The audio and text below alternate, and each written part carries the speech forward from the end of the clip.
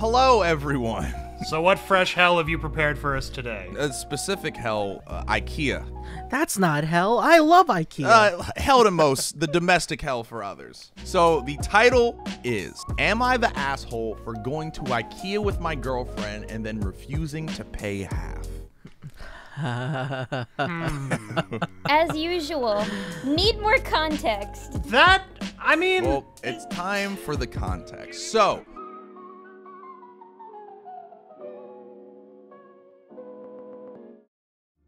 my girlfriend, 23F, and I, 24M, just moved in together yesterday. I moved into an apartment that she had shared with her roommate before I moved in.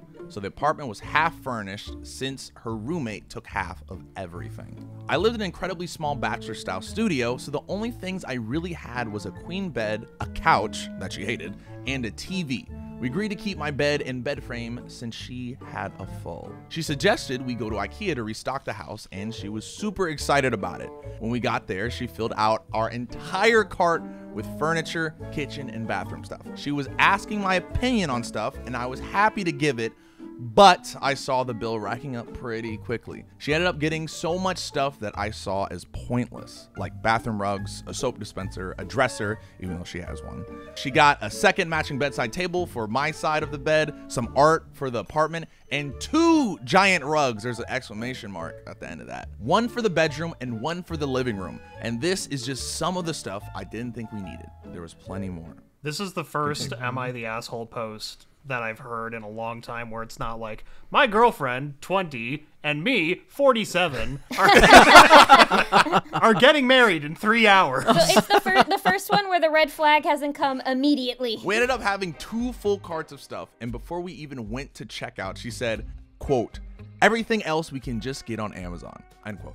I was genuinely in shock. She thought we needed even more than all of this crap. But we went to checkout, and just like I thought, the total was almost $1,400. She asked the cashier if we could split the bill halfway on 2 cards, and I was horrified. I told her no way I was paying half for all of this. She looked surprised, and we quickly began to argue. She told me this was for the both of us, but I disagreed and said I didn't need half of this. After about 5 minutes of arguing and holding up the line, she paid and we left. The entire hour ride home, we argued, and when we got home, I was given the silent treatment after being called a cheap jerk. Am I the asshole here? So, what are we thinking? I'm just gonna go out and say yes.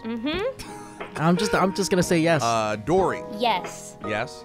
Jacob. I'm leaning towards yes, and here's why. Because at the beginning of the post, it sounds like he's framing it like he was planning on paying for half of it until it became too much for him to handle, and he was like, nah, I'm not paying for any of this shit. I want to say it's yes, because dude had enough time to be like, okay, we might not need all of this stuff. You have an entire IKEA trip before the warehouse section to voice your opinion. You were literally giving your opinion in your head, like, oh, we don't need half this crap. You're gonna put like a ton of pressure on her at the cashiers section to be like, no, because there's like this understanding that you're like moving into the same place, you know, you're sharing a lot of stuff. You kind of have an opinion on what goes in there. And he didn't say anything until the very end. It's like, what? Exactly. What? That's like what I was thinking this whole time. Is just like, I'm just picturing the 2 of them are shopping, and she's excited. She's putting all this stuff in the cart. Maybe she's a little overexcited.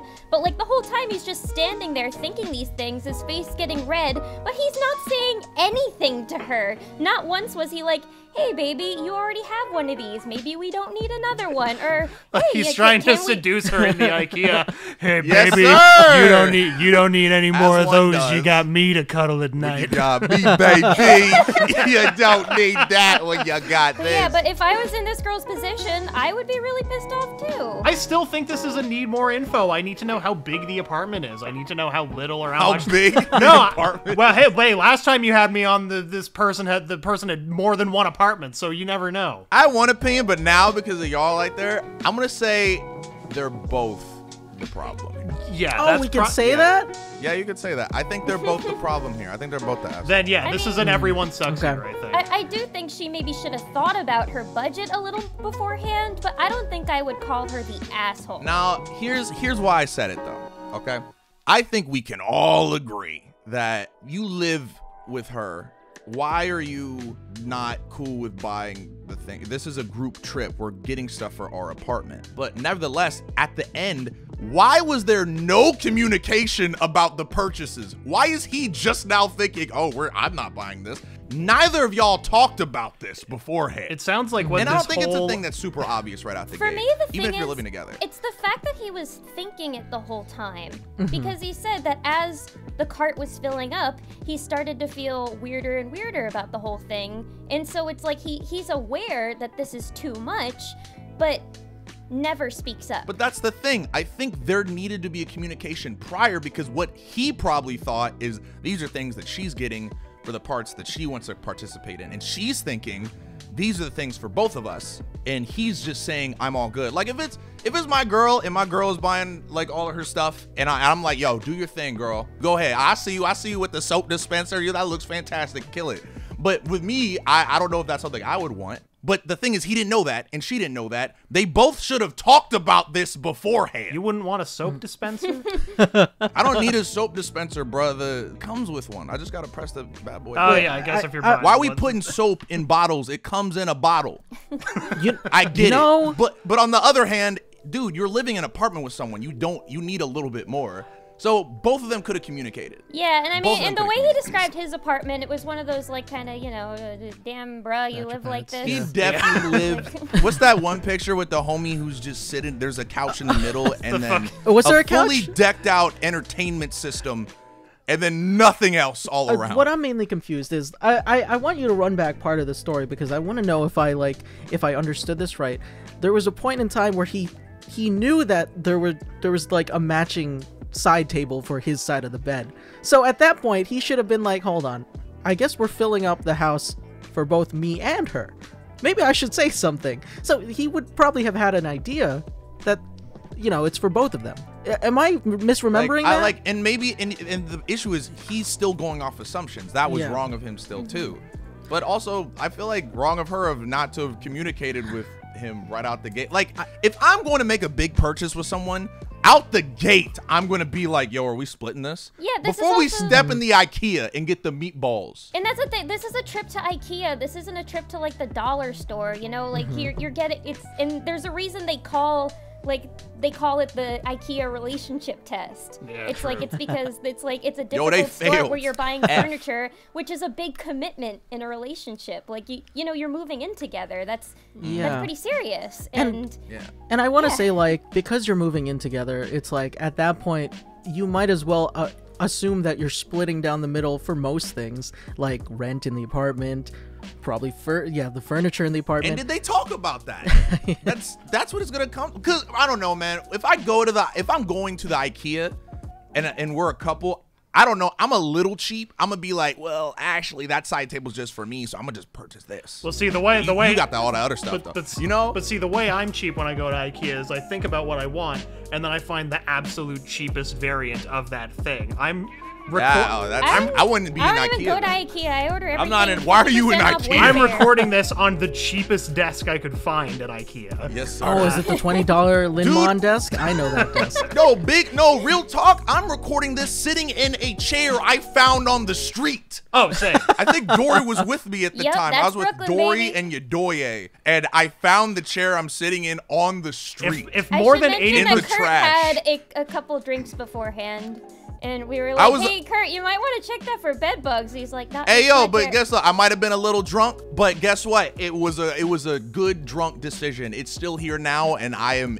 itch free. Bro, It if is more a than very 80% comfortable of your furniture isn't like literal garbage, you're doing it wrong. Like, that's Yeah. Dude, that's how I've always lived my life. what weirdo buys a couch from a store? Exactly. Loser. And they're like $1,400 just for the couch, and it's like, well, man, mine costs weirdo. $0. I think I'm in the minority here.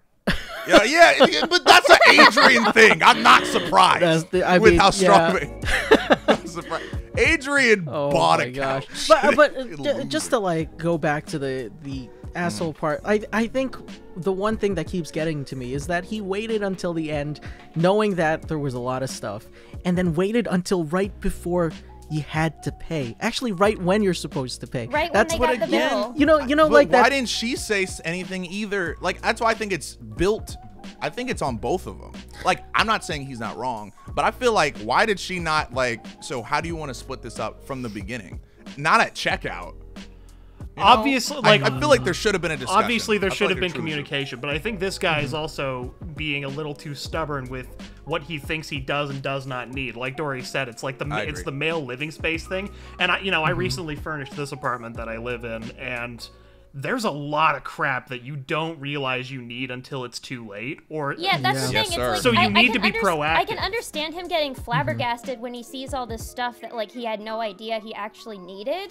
But like but I really think he should have just said to her like, hey, I don't want this, or I don't need this, or like, what's the point? Can we afford this? But like I don't know, just. But in my eyes, I think that's prompted by the initial communication that they both should have had at the beginning. How are we going to run that? Again, I think he's wrong. The dude needs a lot of that stuff. Yeah, and honestly, like, you know, we don't know the whole story. He's just posting up like bits and pieces of the story from his perspective. They could have talked. You know what? Yeah, but we also don't know. Am I allowed to make my ruling need more info? You know, no. You have to make a rash decision now. Fine, everyone sucks. Yes, I'm sir. leaving. I'm still dude's an asshole. Should have been proactive in talking to his girlfriend. Mine stands. Y'all don't feel any fault on the girl? Y'all don't feel any fault on the You know, when you mentioned that maybe they should have talked about it in the beginning, but like over time, there's a lot of points where the guy could have just been like, maybe we shouldn't buy that. This is getting too much, and like all of those are racking up against him. Yeah, he should have said something. I agree. Up until the Probably pressure should've been point. more I think active she in was that. overeager and maybe a bit airheaded when thinking of this trip, but I don't think she was the asshole. IKEA does have that effect on people. It's like, you know, I've walked into Target being like, I'm just here for a shirt, and then I leave with 6 bananas and a new video game. What were you doing in that store? Wait. Those are completely different aisles. Wait, which what were you doing in that which video store? games are you buying? They sell produce at Target. I fully understand where Dorrie's coming from. Target is like a black hole of Nah, like y'all unproductivity wildin'. or productivity. Dorrie went rather. and got bananas and then got Donkey Kong Tropical Freeze. She's like, this banana reminds me of Donkey Kong Tropical Freeze. I haven't got that game yet. Now, personally, I'd never make y'all pay, but I'd make Skillshare pay me to tell you about free Skillshare. This video is sponsored by Skillshare. Yo, come on, that's at least a 9 out of 10 transition right there. Now, if you're new here, Skillshare is an online learning community with thousands of online classes and members across 150 countries who come together to find inspiration and take the next step in their creative journey. And folks, this isn't a journey to IKEA. This is one that 98% won't ruin your relationship unless you get so good at something that you want to leave. I don't know. If anything, it would improve it because they have classes from photography and illustration to graphic design, freelancing, and much, much more. Just pull up and you can find classes that will match your goals and interests. Now, me personally, my passions, as I've said time and time again, is making these videos, which involve a lot of writing and a lot of me actually being okay at writing, usually. I'm not talking about AITAs. So I can make at least a crumb of sense. I've been watching creative writing, crafting personal essays with Impact by Roxanne Gay. And I think it's working. I guess we won't know until the next video. Or the last one, if you like that. So if all that sounds good to you and you want some free knowledge, the first 1,000 people to use my link in the description will get a 1-month free trial of Skillshare. But you better act fast because every time I check these things, they're like gone very quickly. So you better get on it. So once again, if you want your first month of Skillshare free, be one of the first 1,000 people to click my link in the description to get an amazing, amazing deal. And thank you, Skillshare, for sponsoring this video.